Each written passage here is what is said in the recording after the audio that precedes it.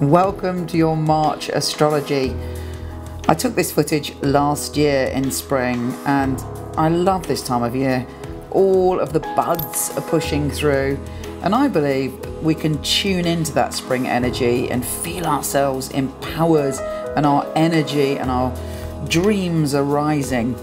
This March's astrology is quite wonderful. We have the opportunity to open up our empathy. But Saturn is going retrograde and it urges us to look at any commitments we've made and really reflect on what commitment means to us. Welcome to your March astrology.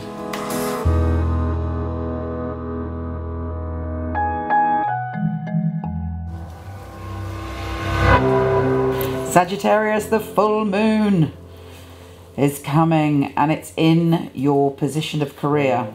Look out for some very powerful intuitions when it comes to your career. You really are finely tuned when it comes to knowing what the right thing is to do.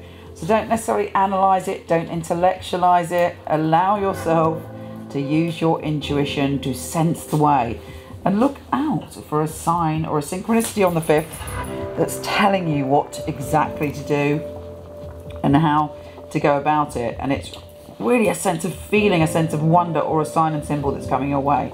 On the 13th, Mercury, the planet of communication, is making you have intense conversations or thoughts or communication around your home or family. It's very much in your mind, but the good news is you're very persuasive. You're able to persuade people your point of view. You're able to really look at things and talk about things and think about things to find balance, but you're very committed to communicating around home and family.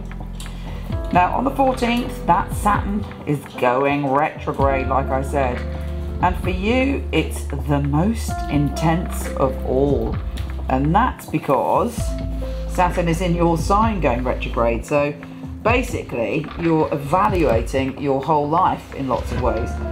You're looking at all the things you've committed to in the past, all of your responsibilities and how you've handled them and how those responsibilities are reflecting on your life now. Cast your mind back, really look at all the things in your life you've ever been committed to, or you've ever kind of taken seriously, or you felt a responsibility, and how that's impacted you as a person, and how the person you are today is what you're going to commit to in the next phase of your life, because that's really what it's all about. It's reflecting so that you can move on, so that you can take your commitments and make them work for you.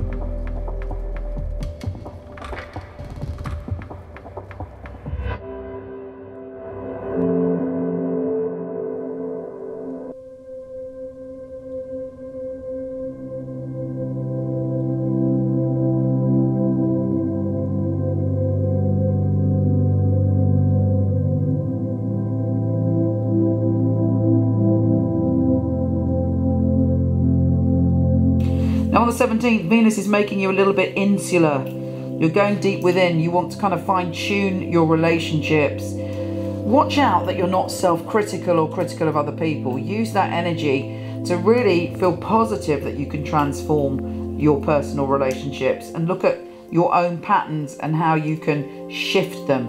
It's a time where you need that quiet time to reflect, and there's nothing wrong with that. And it certainly won't last forever, because by the end of the month, and certainly when the sun shifts on the 20th, right, so that 3 days later, you're having the time of your life, and there should be kind of soulmates and intensity and joy and flirtation. Also on the 20th, we have the new super moon, and it's a time of a new beginning connected to families and home. So whatever you've communicated from the 13th to the 20th is bringing about great transformation and a new beginning, a new energy and a new start.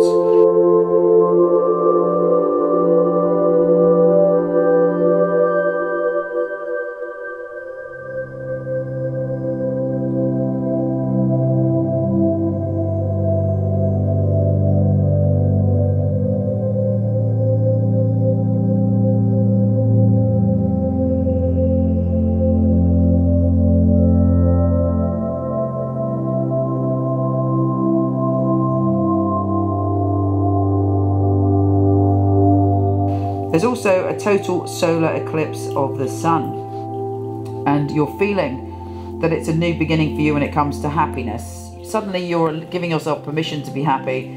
There'll be new experiences around you that make you happy, and you feel very, very optimistic. Mercury is also shifting on the 31st to echo that to you.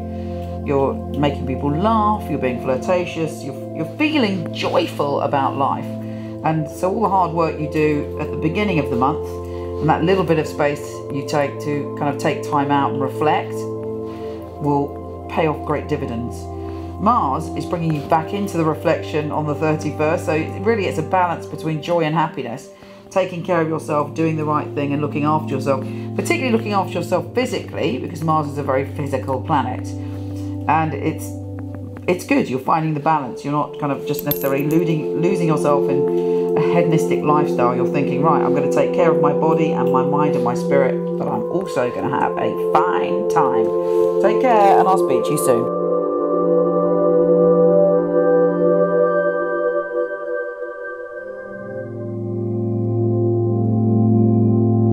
I've got a ton of free readings, articles and films on my website, so pop over and visit me, www.michelleknight.com.